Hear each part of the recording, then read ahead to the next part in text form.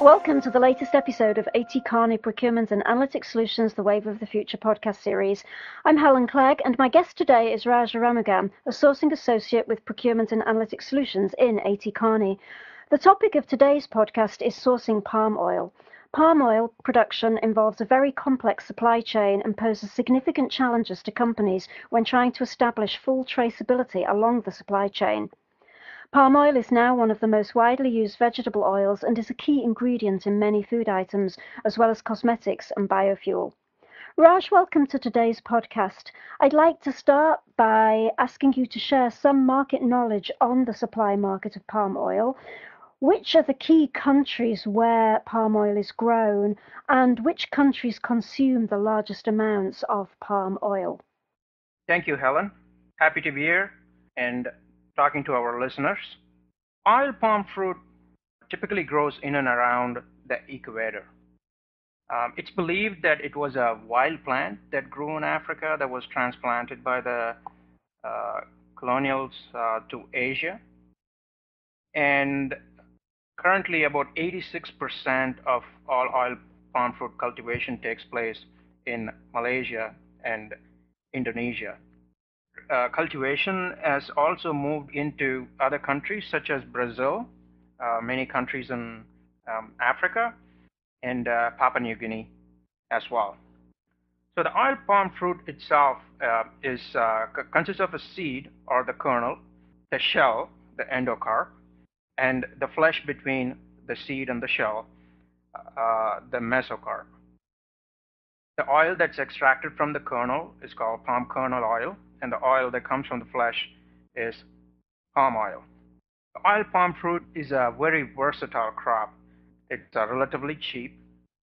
It's very high yielding. About 5.3% of all cultivatable land is required to produce about 31.3% of global oil and fats. A hectare yields about 3.68 tons of metric ton compared to soy, which a hectare of which only yields about 0.59 tons. The main consumers of palm oil, in no particular order, are India, China, countries in Europe, United States, Pakistan, and Egypt, to name a few. Raj, what impact has the dramatic increase on palm oil cultivation had on the environment? You shared with us some figures there, and the increase is really substantial. So how has this impacted the environment in the countries that produce the palm oil? Great question, Alan. Let's look at what has happened within the industry.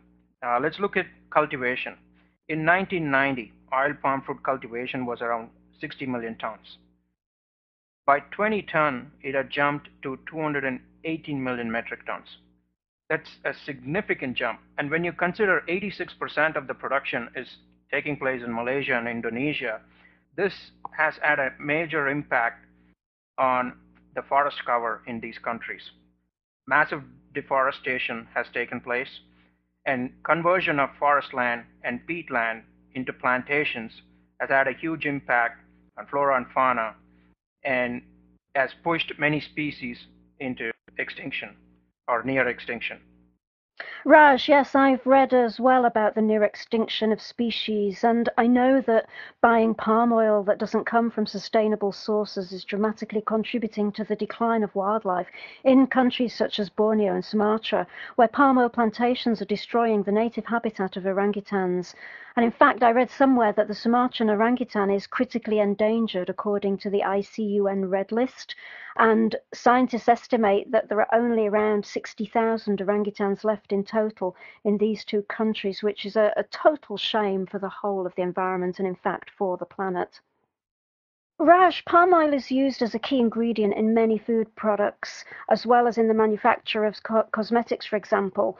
Do you have examples of other types of manufacturing processes which use palm oil as a key ingredient? There's oil that's extracted from the kernel of the oil palm fruit and from the flesh, which is palm oil. So we have palm kernel oil and palm oil. And amazingly, they have different physical and chemical characteristics. And the range of industries they find use in is just amazing. Its applications include such things as surfactants, agrochemicals, industrial cleaning, printing inks, pulp and paper manufacturing, animal feeds, biodiesel, furniture, and on and on and on. It is indeed a very versatile crop. Right, and I think that's one of the reasons why companies have increased their procurement of the oil because it is incredibly versatile and it has a very high yield. So, Raj, has the trend to move to sustainable sourcing of palm oil had an impact on the industry? And if so, what are some of the recent developments?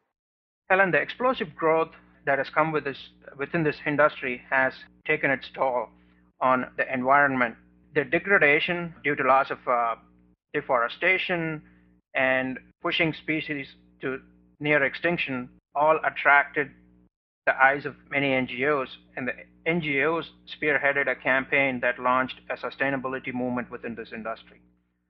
So in 2003-2004 timeframe, an organization called Roundtable on Sustainable Palm Oil was formed.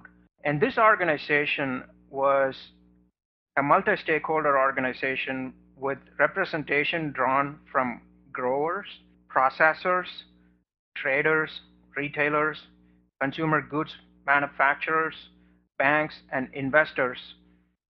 And the RSPO, as it's known, has really put a structure behind the whole sustainability movement and is driving the agenda forward. Raj, just let me interject a minute. What is the vision and mission of the Roundtable on Sustainable Palm Oil, and what is the RSPO doing to promote the use of certified sustainable palm oil to manufacturers? So, Helen, RSPO, their primary mission is to ensure sustainable palm oil becomes the norm in all markets. That is what they are striving for. In order to do that, they have come up with a certification program and have created three different supply chain models to drive a company to the path of achieving 100% use of 100% certified sustainable palm oil. The reason that they have created these three supply chain models is taking into account that you cannot flick the switch and go from using a conventional oil source today and using a certified sustainable palm oil source tomorrow. So the three models, one is a segregated supply chain model in which only oil from sustainable sources are used in producing the end product. The other one is called the mass balance, which allows a ratio of conventional versus sustainable palm oil mixing to take place. And the third one is a book and claim, which is typically the use of conventional palm oil, but in volumes for which you can buy and trade in certificates. So companies have adopted a strategy to use a mix of these three different supply chain models and set a target to achieve 100% CSPO. And many companies who are members of RSPO have set a target of 2015 to be 100% CSPO. So, Raj, can you now talk a little bit about the complexity of the supply chain of palm oil?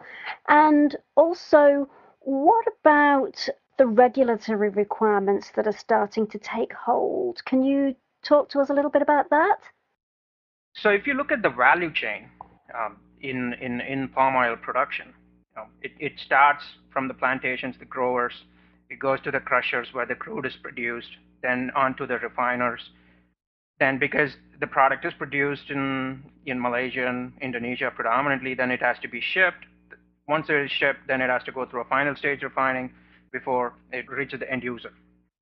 The complexity comes from if you're trying to implement three different supply chain models, then you really have to have three different streams within which the product has to flow through. So all that translates to cost. As it stands, 14% of global palm oil production currently is CSPO. And of this 14%, it's estimated around 52% was consumed last year. So the uptake of CSPO in the market has been rather slow. And this has been primarily because of cost implications. But in recent years, what has happened in the regulatory environment to speed up consumption of CSPO is countries like United Kingdom, Belgium, France, Netherlands, and Germany have required the use of 100% CSPO. So this has prompted many companies to create a supply chain that is 100% CSPO, and that has sped up implementation of a sustainable palm oil supply chain. More countries are expected to follow suit, and if that happens, then the demand, which has shown a slight increase in recent years, the demand for CSPO is expected to increase further. Raj, tell us about the actions companies need to take to implement a sustainable palm oil supply chain. So, as I told earlier, Helen, RSPO was established in 2003 and 2004 timeframe, and some of the multinationals were members from the early stage, and some of them have made significant progress in creating sustainable palm oil supply chain. We have seen in the recent months and within the last year that new companies are becoming members of RSPO and are trying to create a sustainable palm oil supply chain. In order to implement a sustainable palm oil supply chain, it just does not mean you become a member of RSPO and it's guaranteed. You need strong commitment from the management. The creation of the sustainable palm oil supply chain should be an executive agenda. Companies should have responsible sourcing guidelines that direct the procurement department on how to procure certified sustainable palm oil, and companies should use help of third-party service providers to help them get there. So it is a long drawn process, and a proper strategy is required to be in place to get there. Raj, what I really want to know is why should companies bother switching to certified sustainable palm oil from your perspective and from your experience? I mean, after all, it's more expensive to procure, which means that it increases the price of their products. So, what are the key benefits in making the switch? Helen, the best way to answer this question is to say 3 points. One is brand risk, two is a connected customer, and three is this is the right thing to do. To elaborate on that, the first one, brand risk. Companies are exposing themselves if they do not have a sustainable supply chain solution. This is becoming more and more a norm, and it does not matter if it is related to labor practices or it is related to something to do with the environment. The backlash that a company can suffer in the marketplace is significant. So that is why I'm talking about brand risk. Second one is I'm talking about a connected customer. A customer, because of social media, because of mobility, is very well aware of what's happening in the marketplace and what is happening in their favorite brands. So whenever a customer hears about something that's targeted at a brand that they are familiar with, they are bound to react. So that is why it is an important factor to consider. The third one, it is the right thing to do. I mean, we have seen the emergence of CSR, and this has continued to gain momentum as more and more companies are beginning to adopt tight standards, policies, stricter controls, and companies have gone to an extent where they are appointing somebody in the executive committee to spearhead the CSR movement. So obviously, this is the right thing to do. These are the main factors that I would list as to why companies need to create a sustainable supply chain solution. Raj, thanks so much for sharing your insight into the palm oil supply market. I found that an incredibly interesting insight, and I'm sure we could have a longer conversation about it. Just to summarize the main points, Raj talked about the massive increase in palm oil production in the last 30 years because of its properties and usefulness as an ingredient to a wide range of products. Also, sourcing palm oil is cheaper than other types of vegetable oils. And this increase in palm oil and the demand for palm oil has led to more and more palm oil plantations, which has in turn contributed to massive deforestation, loss of peatland, destruction of wildlife habitat, and indeed global warming.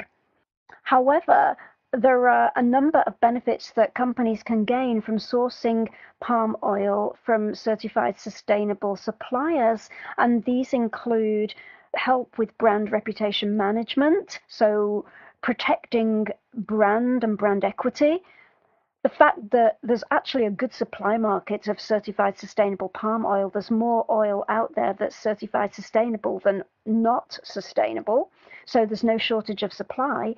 And also the fact that by sourcing sustainably, this helps conserve our natural world's diminishing resources and wildlife. I'm Helen Clegg in London, and I'd like to thank Raj Arumugam for being my guest today. I'd also like to thank our production engineer, Tom Klein. Thank you for listening to this edition of The Wave of the Future. If you have any comments on this podcast or have a suggestion for a podcast topic, please share your thoughts via Twitter. Our Twitter handle is @ATKPAS. This has been an A.T. Kearney Procurement and Analytics Solutions podcast production. Join us again soon for our next Wave of the Future podcast.